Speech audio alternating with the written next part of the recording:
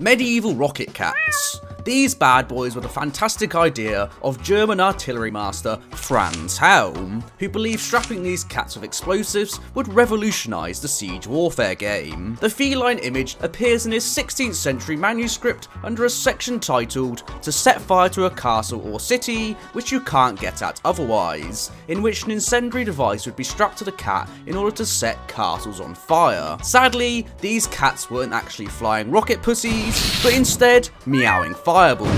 The device would have a fuse long enough for the cat to make it inside the fortification before it would burn alive. The idea was that the cat would make it into the castle and hide within hay or straw, causing a major fire within the settlement to distract the defenders from the attackers. Despite the obvious animal cruelty, there is no evidence that Helm actually put this idea into practice, and it's likely the cats would have run back to where they came from, setting fire to your own camp. The Nazi sun gun. This bad boy was the fantastic idea of German rocket scientist Hermann Oberth, who had plans for a space station with a 100-meter wide concave mirror to reflect sunlight onto a concentrated point on Earth. Oberth described his invention as like the hand mirrors the schoolboys use to flash circles of sunlight on the ceiling of their classrooms. His design in 1923 was originally intended for peaceful purposes. However, with the Nazis being Nazis, they soon tried to find a way to turn it into a 20th century Death Star. Nazi scientists calculated that the sun gun could produce enough focused heat to burn a city or boil an ocean. The Nazis believed they could construct this murder mirror within 50 to 100 years, and it is thought it would arrive in space pre-assembled with a small crew living inside the space station. Of course, the war ended before the Nazis could construct such a weapon, but luckily, thanks to a little known movie called Star Wars, we can all see how it might have turned out. Da Vinci's fighting vehicle. This bad boy was the fantastic idea of its namesake, Leonardo da Vinci,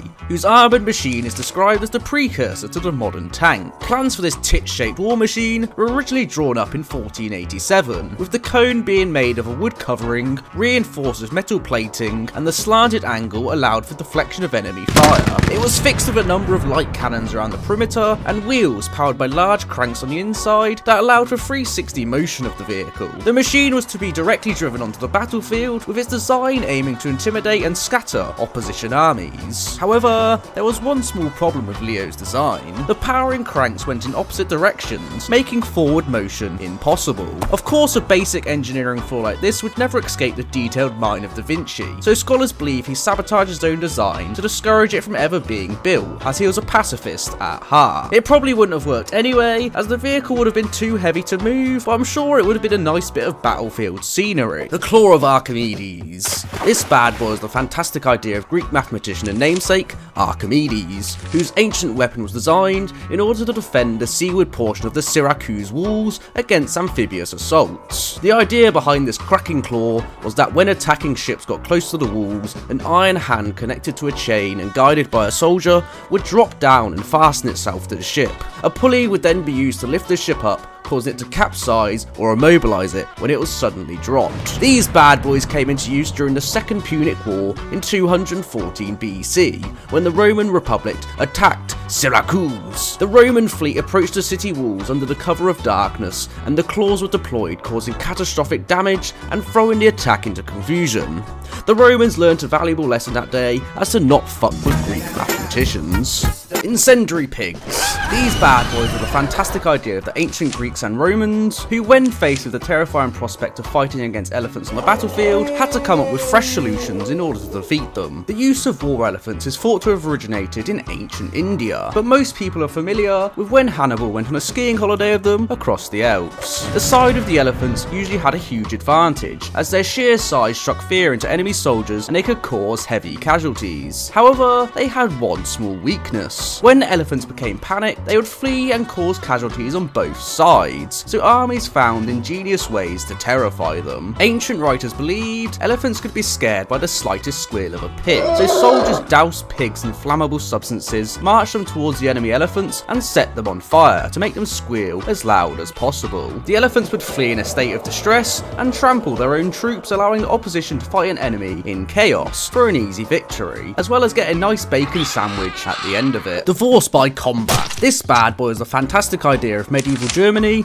who believed a fight to the death was the only way to settle marital differences. In the past, trial by combat was a popular way to settle legal issues, and sometimes husband and wife would go against each other in cases where they couldn't resolve disputes. However, it would be under different circumstances to a normal trial by combat. They would fight in bodysuits, and due to the physical advantage the husband had, he would be placed inside a hole up to his waist with one hand tied behind his back, and he would be equipped with a club. He was not allowed to leave his hole, but the wife could run freely around, and she would be equipped with rocks weighing 1 to 5 pounds wrapped in cloth. Whether it was a fight to the death or not is unknown, but the loser would have been put to death in the end. The husband would have been executed in the town square, whereas the wife would have been buried alive.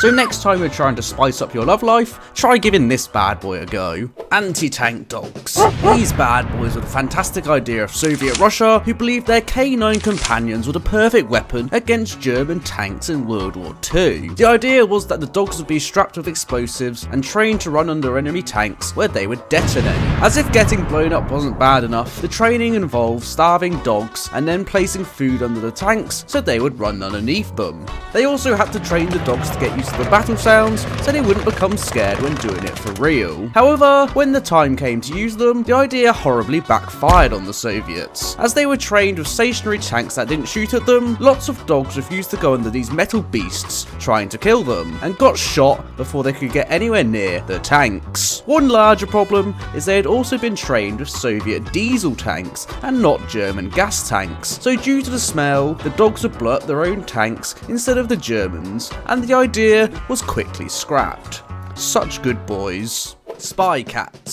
These bad boys are the fantastic idea of the CIA, who believed they could use cats to spy on Soviet Russia during the Cold War. Operation Acoustic Kitty would have cats implanted with microphones in their ear canals and a small radio transmitter at the base of their skulls. The cyborg modifications allowed the cats to record and transmit private conversations from its surroundings, and the CIA hoped they could train them to spy on foreign officials. However, the project was quickly cancelled as it all went horribly wrong on the first test mission. A cat was to eavesdrop on 2 men sitting on a bench in a park, but when it was released, it ran into the road and was killed by a taxi immediately. The claim is disputed by the CIA, however, who said they cancelled the project due to difficulty training the cats and not because of rogue taxis. Medieval murder holes. These bad boys were a fantastic idea of medieval castle designers, who found that dropping objects on invaders' heads was a brilliant way to discourage them from attacking. These murder holes were usually located within interiors of fortified buildings, such as gateways, so the defenders could drop fire, rocks, scalding water, and other less than pleasant things on men once they had breached the walls. Despite what Hollywood tells us,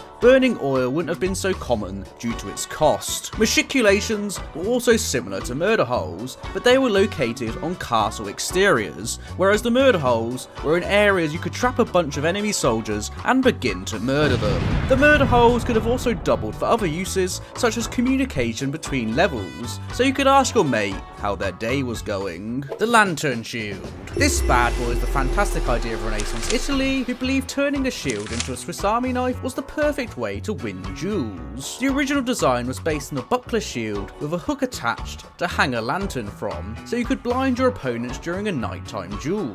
However, after Italian blacksmiths attached a hook to the shield, they realised you could add a lot more to make it into an orgy of sharp objects, protruding from your arm to turn you into a deadly killing machine. Stakes, spikes and blades were all added, as well as a gauntlet for additional defence and mechanisms to darken or release the light from the lantern.